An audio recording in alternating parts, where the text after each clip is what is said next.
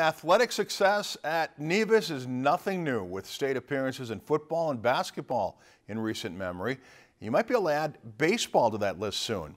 After starting the season with 12 straight wins, Sports Director A.J. Feldman tells us how they're on a mission to make history.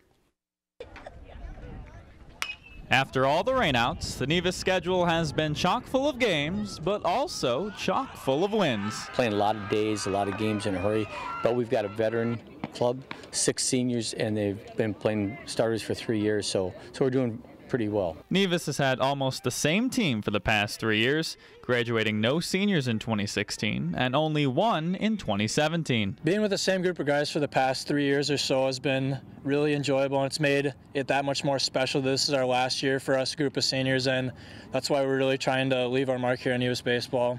Awesome. We got a lot of experience from past years, younger generation coming up. It's just great. That continuity would help any season, but especially in this season when April practice time was limited. Everybody knows their jobs, and you know you're coming back to your position, and you just keep working hard, and everybody knows their spot, and working hard in the gym when it was cold out. We just practice every day as hard as we would outside.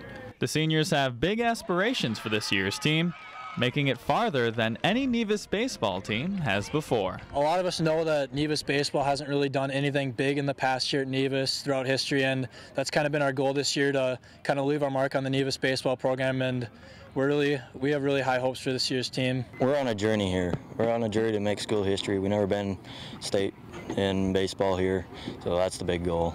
And while the team may not have a lot of playoff experience, many of its players have made deep postseason runs in other sports, which should help out come June. A lot of these guys are the same people who went to state in football, and they went to state in basketball for a couple years, and so they're leaders. They like to win, and you don't have to worry too much about those kinds of things off the sidelines. We know how hard playoffs can be and how long and grueling it can be. We just know how hard to keep going throughout playoffs and never give up. Reporting in Nevis, A.J. Feldman, Lakeland News. If you enjoyed this segment of Lakeland News, please consider making a tax-deductible contribution to Lakeland PBS.